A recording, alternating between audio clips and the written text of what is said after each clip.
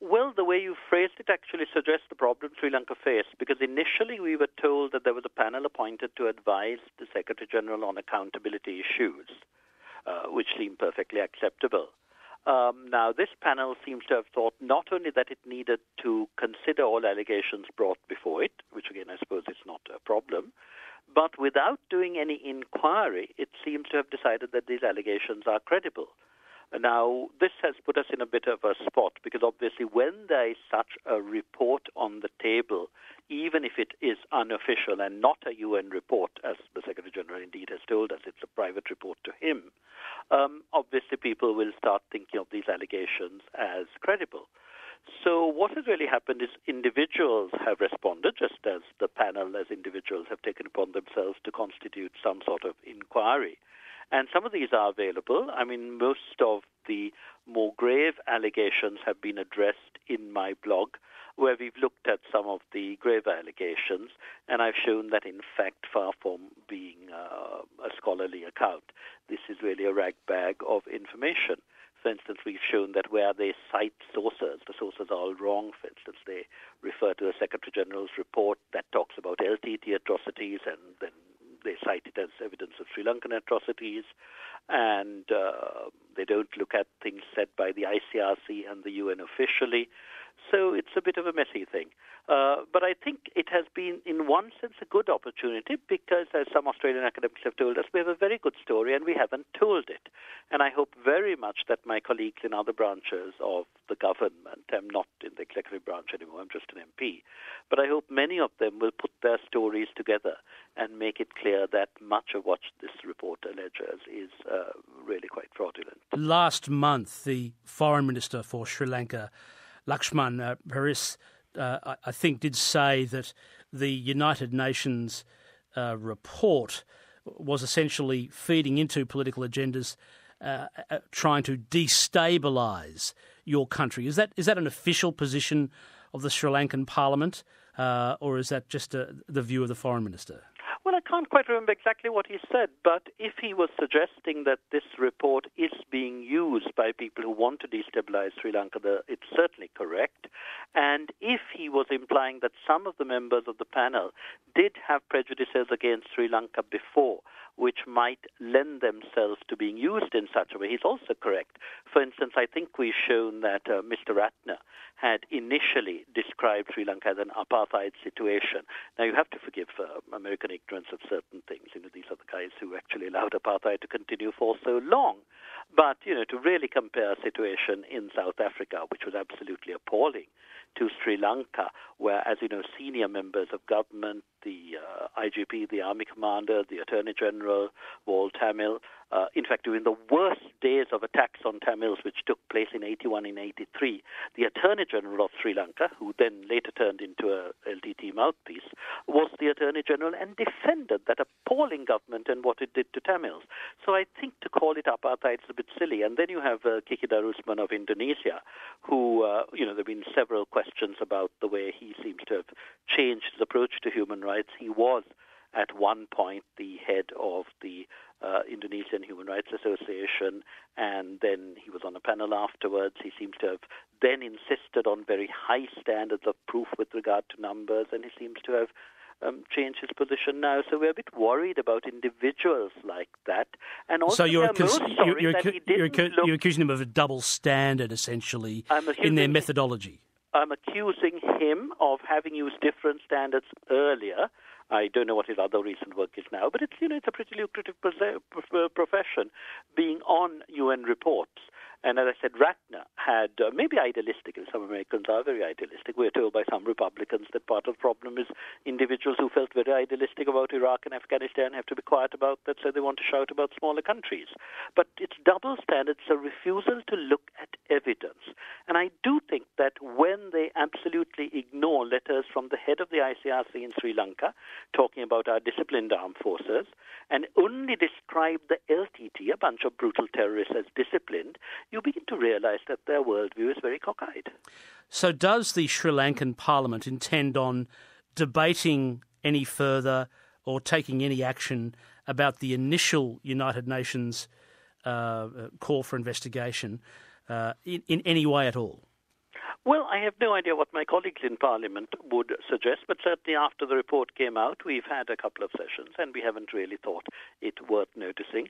I think the problem really is that the international community, which had some prejudices against Sri Lanka, and in particular the rump of the LTTE, are taking this more seriously than it should be. I've had very positive discussions with a number of Australian parliamentarians recently, some of whom referred to the report, others of whom didn't, all of whom were really concerned more with the situation of the Sri Lankans on the ground now, and in particular the Tamil community that had suffered in the Vanni from the LTT, being used as human shields, being shot at when they tried to escape, not getting some of the food that we sent up to them, while, as the Nuka has remarked, the LTT itself was chock full of chocolates and meat and so on, which they were not sharing with the people.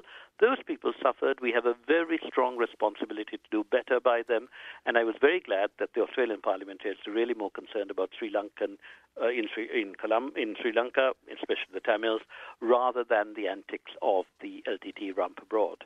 If you've just tuned in, this is 612 ABC Brisbane, ABC Local Radio Queensland, Coast FM on the Gold and Sunshine Coast, ABC Digital and more. I'm speaking with Professor Rajiva Wijesinha. He's a member of the Parliament of Sri Lanka. He's previously served as the Secretary-General of the Sri Lankan Government Secretariat for coordinating the peace process. And my name's Steve Austin.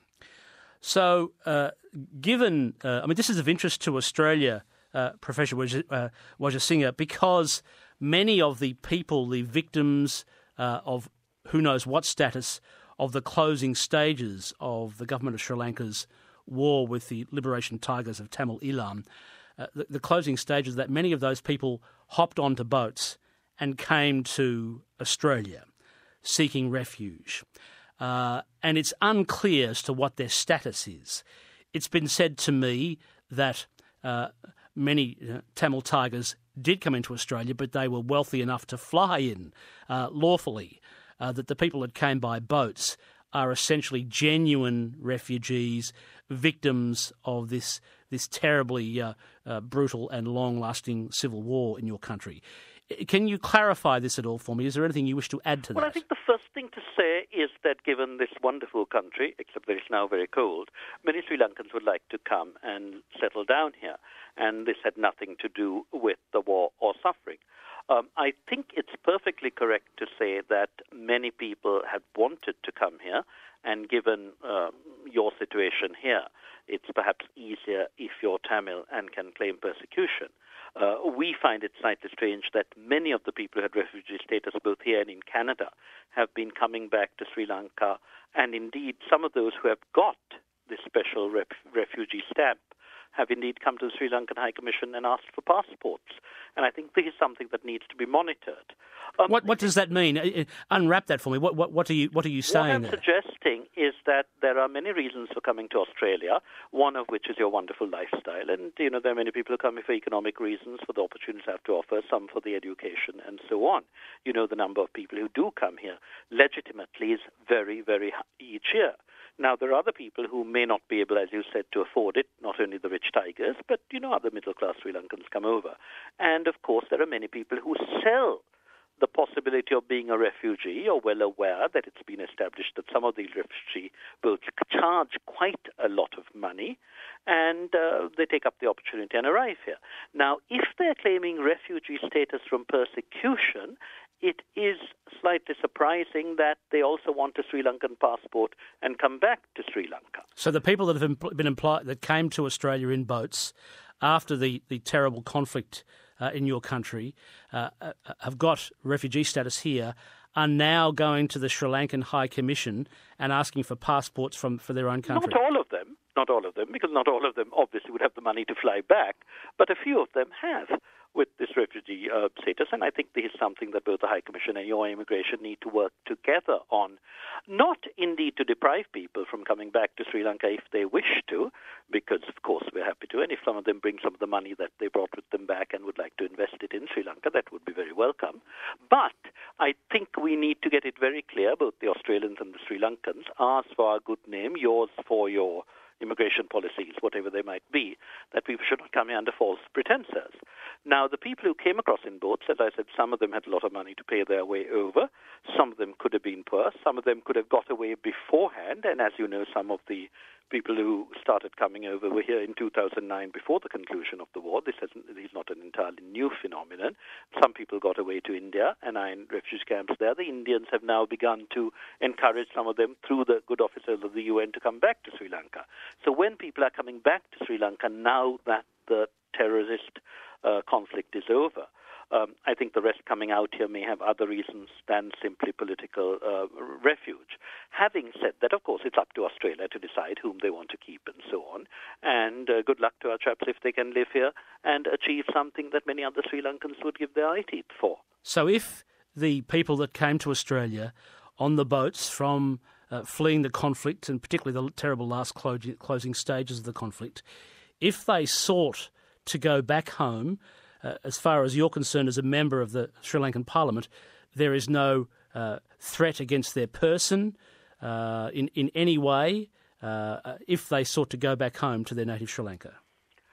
None at all. That is why, as you note, nearly 300,000 people managed to escape from the LTT towards us, and we have looked after them. We managed, as the UN has testified, to eliminate all the health risks that they had suffered earlier. We have now resettled most of them. All but 17,000 have gone back to their original places of where they came from, and we've managed to sort of restore things like schooling and health services and irrigation services. So there is, of course, much more to do with regard to proper housing, with employment prospects and so on. But things are moving, and we would welcome some of the people who have now established themselves in fairly wealthy circumstances in Australia. I had plenty of them at meetings I had both in Canberra and Sydney, Sinhala, Tamil, Muslim, and all of that. If any of them are willing to give a little bit of what they have here to support their poorer brethren in Sri Lanka, we would be delighted. Is there any requirement that they somehow, speak the language, profess a religious philosophy of that's ordered or seen as the position of the Sri Lankan government? In other words, a Buddhist position, Sinhalese language, things like this. Is there any requirement that they be forced to do that? It's complete nonsense. You're probably aware that in 1956, Sinhalese was made the only official language, which I think many people now realize was a mistake. In 1987, Tamil was also made an official language. From the 1940s on, when we had, it was actually the British were still in charge, the Sinhalese and Tamil politicians in Colombo together decided that mother tongue education should be compulsory, that all Sinhalese should be educated in the mother tongue and all Tamils in their mother tongue, and equality with regard to the education system in terms of mother tongue education was always there.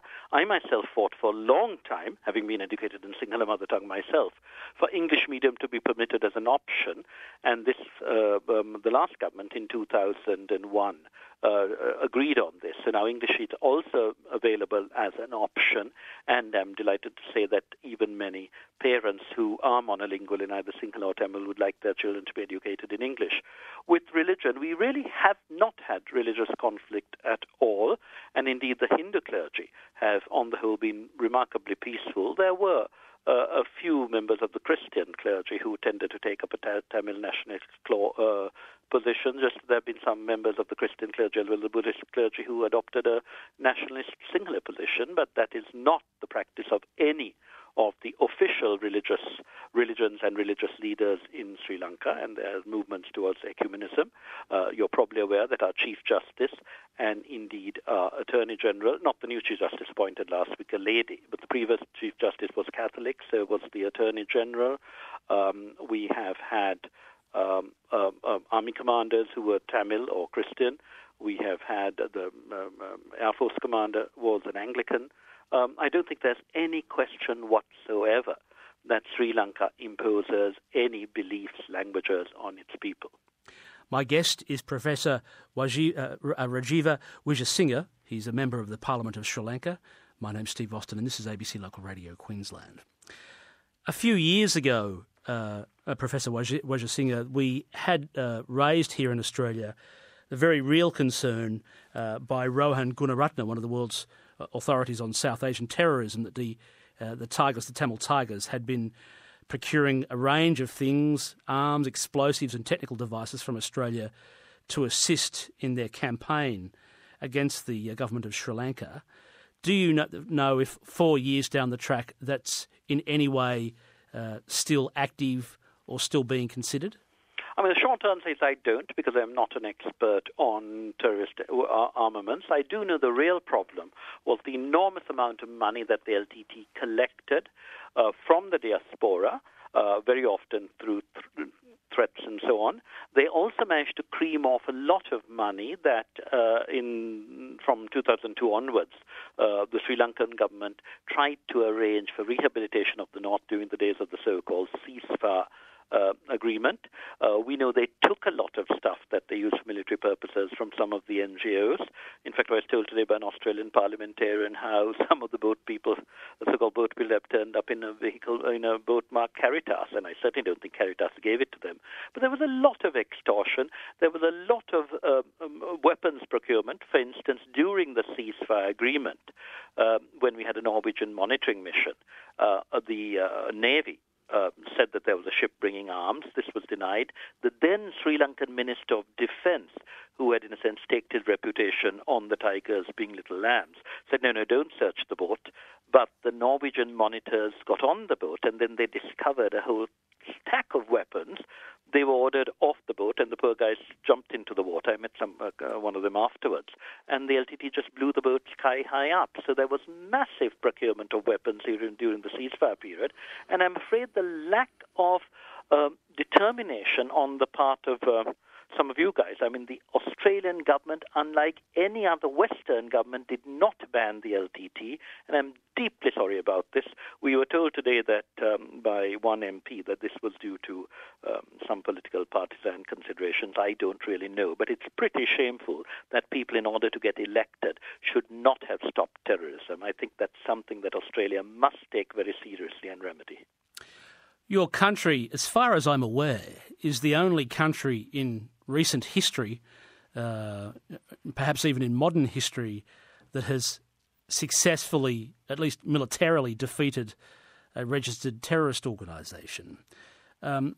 Now that your country is heading on a path of what could reasonably be called normality, what is your message to any former Tamils from Sri Lanka, any people who've sought refugee status in Australia, any of your citizens of Sri Lanka that are living in Australia that look back to Sri Lanka? What's your message to them?